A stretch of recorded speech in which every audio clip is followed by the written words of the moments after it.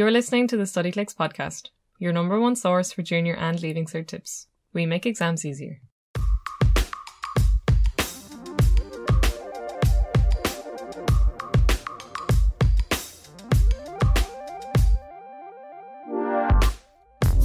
Hi and welcome back to brand new school year with the Studyclix Podcast. We are back and fresh. You're not even thinking about the summer. Summer means nothing to you. It was great. We all had a great time, but we're all ready to get amazing results. If you're a new listener... Just a fresh recap. My name's Nessa. I work for Studyclix. I do the social media, so make sure you're following Studyclix on Facebook if you have it, Twitter if you have it, Instagram and Snapchat. You'll find great study memes and study tips and advice on all of them. So yeah, make sure you're following. And my name is Emer. You probably know me either from the site, from messaging you all the time, bothering you with different stuff. But hopefully the stuff I message you, you find it useful. Me and Ness are actually sisters. But we both work for Studyclix and we both did pretty well in our exams. So this podcast is mainly us sharing tips, advice on how to get through it, how to do your best, and a lot of it is just us telling you to calm down. Because at the end of the day, it's really not the end of the world, these exams. Yeah. And hopefully the podcast is kind of just a nice calming thing to listen to now and then to remind you that you can do this, and with a few tips and tricks, it's going to be a breeze for you. You can so manage it, and we're here to remind you that, like, we're not perfect either. We might sound like we have it all together, but when we were doing it too, we struggled as well. There were lots of hard times. There was a lot of stress. It's the leaving cert, junior cert, exams in general, they're always going to be tough, but anything that we can do to make it easier, that's what we're here for. So we hope you keep listening. Yeah. And our podcast intros aren't usually this long. Hopefully you're still with us, but we'll get into it. So this particular podcast is, due to the timing and due to it being the first week back, we're going to do one all about going back to school and how to get off on the right foot. Yeah, how to be motivated about the fact that you're back in school, and just some tips on how to start now and keep up those good vibes, and how to be in the best mindset now and how to keep that up then for the rest of the year. So make sure to stay tuned until the end of the podcast. Otherwise, you're going to miss out on some class tips. Some unbelievable, unreal tips. Yeah. Okay, so tip number 1, and it's the last thing you want to hear, but you really should start now because you're fresh, you're just back right off summer holidays, you've had a nice long break from all of that studying, exams and worry. You've had a nice long rest and a break. And I know it's kind of hard because, like, exams and even Christmas exams seem so far away right now. Yeah. But it's just... You can still taste the ice cream from the summer. You're like, what? I don't need to do anything. Sure, I don't even have any homework to do. But just a little bit, like even the tiniest little bit every night, just to make things easier. Anything that you can... If you're in one of the later years, like 3rd year or 6th year, go back over some things that you did last year. If you're starting out in a new cycle, if you're 1st, 2nd year or 5th year, start revising anything you learned in class that day. Just jot down a few notes. Yeah. Just make sure that you are retaining the most important pieces of information that you learn every day, because you really will thank yourself later. If you find yourself a week before the Christmas exam and, oh crap, I didn't do any study up until now, and now you're trying to cram it. Whereas if you start now in September, this is us. You've no excuses come Christmas time. If you listen to this podcast and you don't take the advice, you have no excuses, because we told you. No, we're only messing. We're not trying to be bossy here, but it really is. I know it seems daunting and you're like, sure, what do I have to do now? There's no point. I'm just going to relax. But it's not like it's hard work at the moment, because you don't have too much things going on. You shouldn't have too many projects and homework piling up just yet. So it really is the ideal time to just do a little bit, even if it's just 20 minutes, half an hour an evening. Like, it really will stand to you later on in the year. It's so worth it. Yeah, I promise us, and your future self will thank you for it. 100%. Secondly then, I would say is try and start with a positive attitude. Like, I know going back to school and your freedom being taken away from you is just, you want to be all doom and gloom. And I get it. It's, everyone gets that feeling, but really try and come at it with a positive attitude, because if you go into it and you're just, even if you just automatically switch on negative feelings, you're just going to struggle so much more in class. Yeah, and I think it's especially true for third and sixth years, because everyone goes into either the junior cert or the leaving cert with this expectation of it's going to be so horrible. Everyone talks about, oh, it's so stressful because you've so much study. And this whole thing about the stress, it really is, we've kind of noticed through working with Studyclix, it's a very recent thing that people seem to be getting more and more anxious about it every year, but the exams really haven't changed too much, so there's no reason to be more stressed about it. It's honestly fine and you'll be totally okay, but what's really going to damage you if you start the year with a negative attitude, if you start either third or sixth year saying, oh god, this is exam year, it's going to be such a horrible time, I've heard so many bad things about it, and therefore I of course believe them, because you know that this is not the right attitude to have. Do not think that. Be your own person, you know, gather your own opinions and your own attitudes and find out for yourself whether you like the year or not. I personally loved both third and sixth year. I thought they were great crack. I remember there's some kind of buzz about doing the exact same exam as everyone your age all around the country. There was you can look forward to the memes. Yeah, there's great memes. They will be good. They're coming. They're fantastic. Yeah. There's, like you said, there's a sense of community. And there's a sense of purpose as well. You know, you have something to strive for. It's good for your own personal development, I think, to have something that you want to do well in. Because with both exams, and especially the junior cert, because you're only kind of halfway through your through secondary school, there's this whole thing of people try to tell you that it doesn't matter, but there really is, it is really great for your own sense of purpose and just wanting to strive towards something. Having that kind of early on in your teenage years, it really does stand to you in adulthood when you're striving to do other things. Nothing's ever completely pointless. You're always learning, you're always developing mentally. So I think, having that end goal and working towards it is really important. And I think, bringing back to the main point, you can absolutely be in control of your attitude to it. Just try and be as positive as you can. Yeah, the only thing it'll do is stand to you. Because it's just going to make everything that little bit lighter, that little bit easier. Of course, I mean, just think about it. If you go in there really negative, just dreading the whole year, of course it's going to be harder for you. So just think about it logically. Maybe, if I start now, if I try to be positive, I'm not trying to say that you have to stay positive for the whole year, because, sure, there's probably going to be moments where you're a little stressed or where exams don't go the way you want them to. It's okay to not feel positive all the time, but you've only just started the year, so there's no point being negative right now.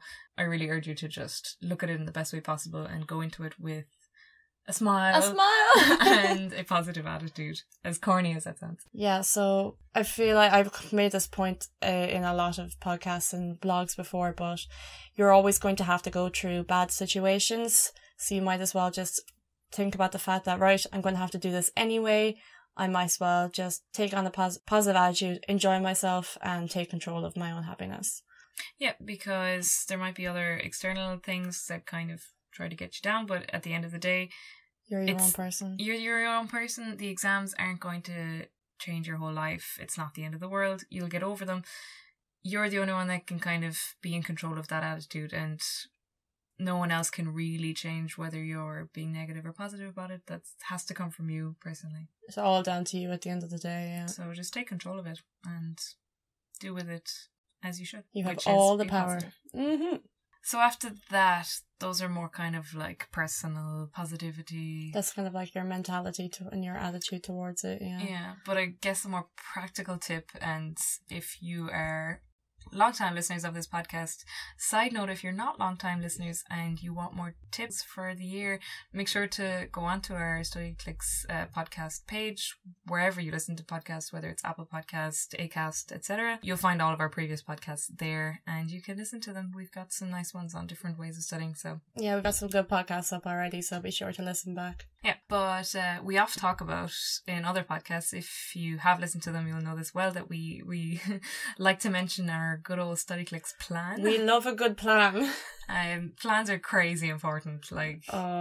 Just don't even think about starting without one. You won't get anywhere. Yeah, it's just essential for getting anything done, because if you try to sit down and study and you don't know what your end goal is or like what exactly you're studying, then you'll just end up wasting your time trying to study something very general, and you don't know how long you're going to study for, and then you won't get something else done that you thought you should have gotten done, and it's a whole disaster. So what you need to do is make a plan. It's very straightforward. You can make your own study plan, or alternatively, if you'd like a handy template, we have them on the Studyclix website. So just go on to studyclix.ie. They're on our blog. Just search for how to make the perfect study plan. That's where you'll find it. If not, literally just message someone on the site. You can message me on Instagram or something like that. I'll link you directly to it. So yeah, that's really handy. You can it's free, you download it and you print it out. Yeah, it helps you organize exactly what you're going to do.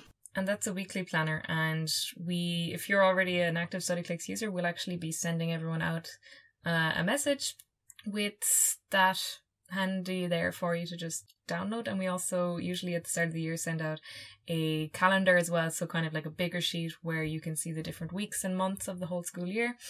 And that can be really handy as well, because you can really visualize then what's coming up. You know, you can jot in details like, when are the Christmas exams? When do I have to have this project done by? Put in personal stuff as well. Obviously, you know, you need to stay on top of your personal life. Don't ignore that. Don't give up all of your personal life and your hobbies and your, you know, extracurricular activities. It's no problem to have them, but make sure that you are incorporating them into your plan so that you can then gauge properly how much time you have left to do academic stuff. Yeah, and it's a healthy reminder that you do have a life outside exams in school. Yeah. The blog also explains how to make the perfect plan, and also stay tuned because we will be releasing a podcast soon about also how to make the perfect study plan, but we won't get too deep into it now. But there are things that obviously make plans better, and things like being specific and also setting yourself achievable goals. They're all part of making a plan, but we'll do a more in-depth podcast about that another time. We will, for sure. But if you want that information now, make sure to go onto that blog on our website. Just to reiterate on your attitude and your mentality, it's so important that you don't freak out. It's so easy to do it, I know, especially if you feel like if you have a lot of pressure from whether it's from parents or teachers or just yourself to do really, really well. It's just, don't panic now. It's only the start. You have so much time. You are so capable of just getting everything together. Just like we said before, as long as you have your plan, you know exactly what you're doing, have the right mentality, you're just staying positive. Like, you absolutely got this. It is honestly still so far away. You have so much time.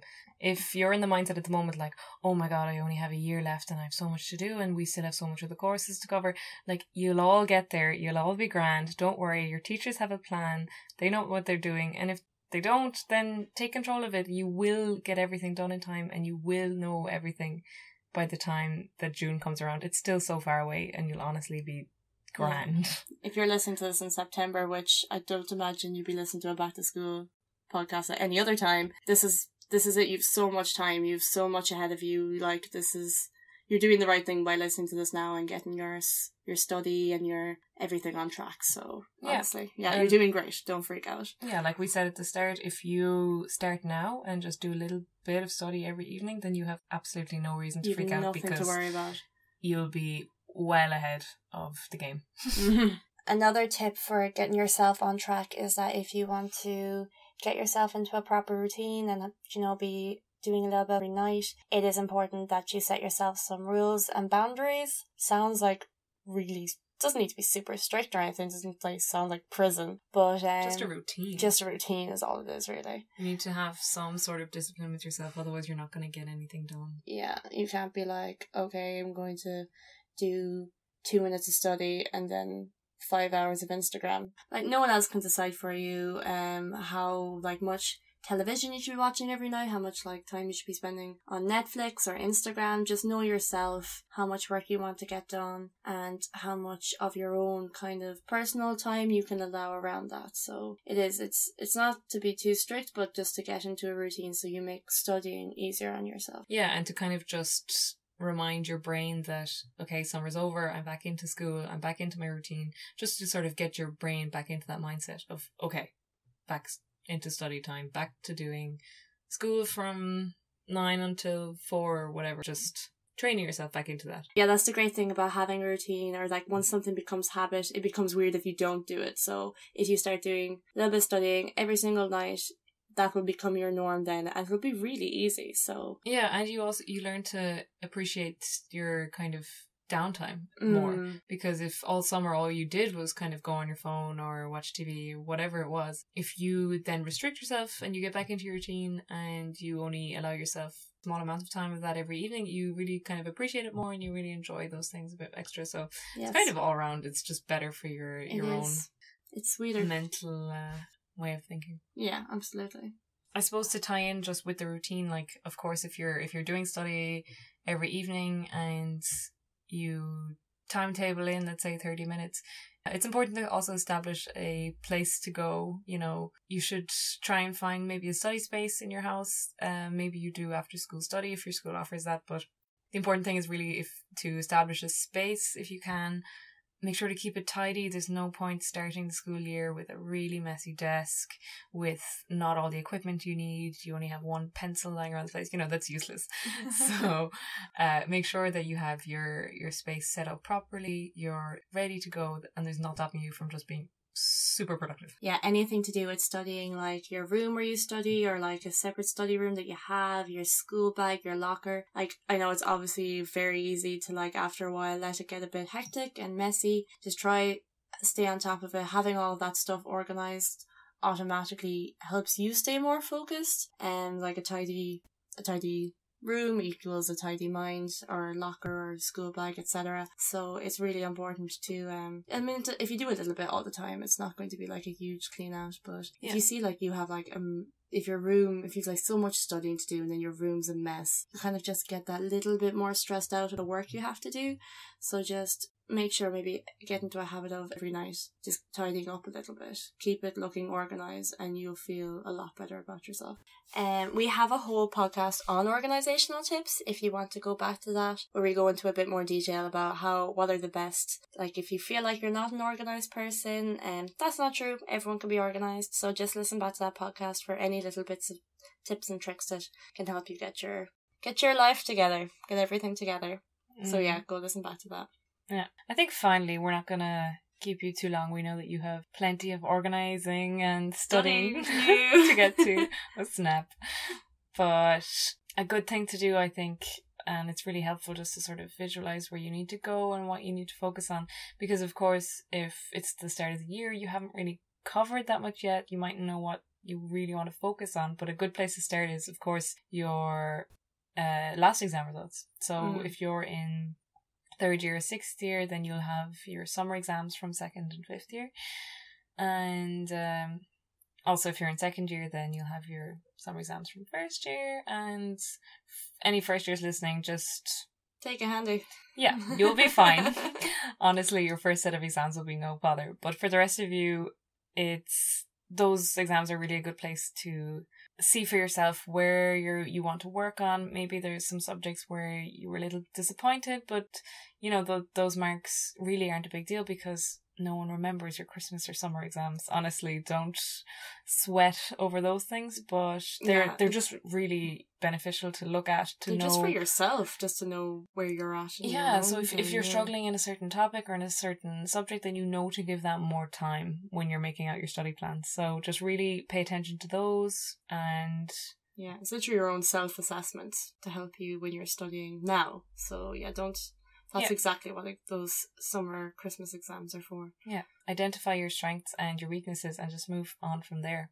You have all the tools you need, kind of the study plan, the information from your last tests, what you need to do. A ton of resources on studyclix.ie. Yeah, if you're lost, just honestly go onto the website, the videos and notes pages. We have so much stuff. Go onto the blog pages. We have so much advice. Go onto our podcast, wherever you're listening to it. There's just mounds of stuff there, and if you're still lost, just send us a message, because we're honestly always so delighted to hear from people and just happy to help, because we know it's a really stressful time, and we know, even though we say, oh, don't be stressed, that it's not the easiest thing to just automatically not be stressed anymore. So if you do need a bit of support there, we will always do our best to try and calm you down and give our personal advice how we got through it. And we are constantly online. think I speak for both of us there. Well, that's not true. We are there. If you text me at 3 a.m, I will not reply, but the next day I will get back to you ASAP.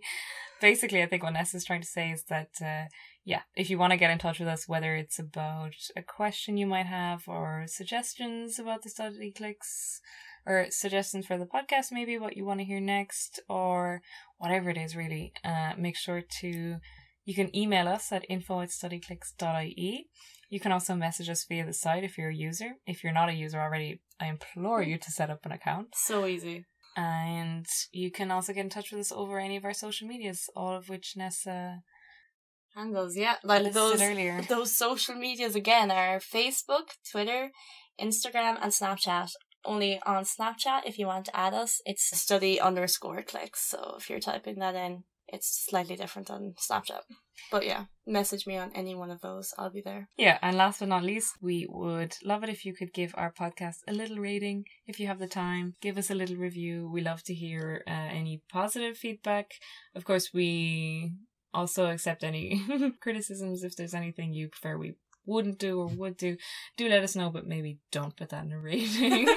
Because of course we want to get a nice high rating so we can help all the students, we can reach more students and get that advice out and just make the whole year and all those exams a bit easier for everyone. Yeah. That's our main aim. Be sound. Yeah, hopefully with all those tips you can now move forward to the rest of up until June really, and just stay on top of everything. You've got this. You've got this. You're listening to this in September. You so have your life together. Well done, you. Yeah, good on you. So we're going to leave it there for now, but you can expect a lot more podcasts coming from me and Nessa, and also a range of other guests that we're going to have throughout the year on different topics, different subjects. So do make sure to subscribe, and then you'll get constant updates on whenever we have a new podcast, a new episode. But we'll also be sending you messages about whenever we've got something new coming up. But do keep an eye on it, and until next time. We'll see you then. Yeah. Have a great year.